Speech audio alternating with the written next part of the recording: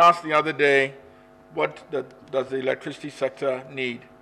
It isn't crude oil or gas, it's money.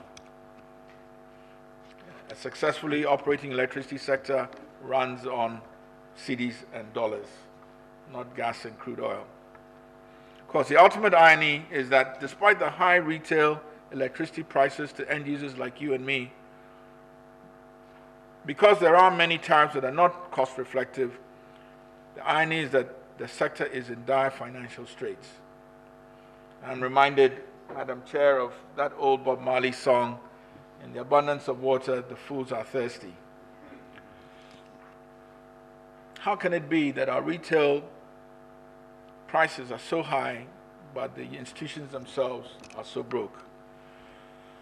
Energy sector indebtedness, as captured in the current ESLA bond offering, which some of you may be following, and which has just been issued, shows over 12 billion cedis, let's say $3 billion US, of payables owed to the state enterprises, VRA, ECG, Kweku and Andoh.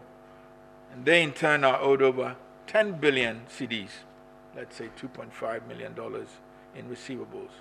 And the short-term debt of these state institutions exceeds 15 billion cedis.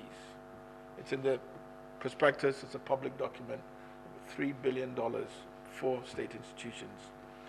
As I speak, VRA, the company whose board I chair, owes its crude oil suppliers $170 million. Again, happy to be corrected. Its suppliers of natural gas from Nigeria, Gas and WAPCO, $180 million. Its suppliers of gas from Ghana, the Ghana Gas Company, over $600 million. Worse, most of these amounts are short-term loans, or they started out as short-term loans, 90 to 120 day in tenor, that have been left unpaid, rolled over and over and over again, and have effectively become medium to long-term debts.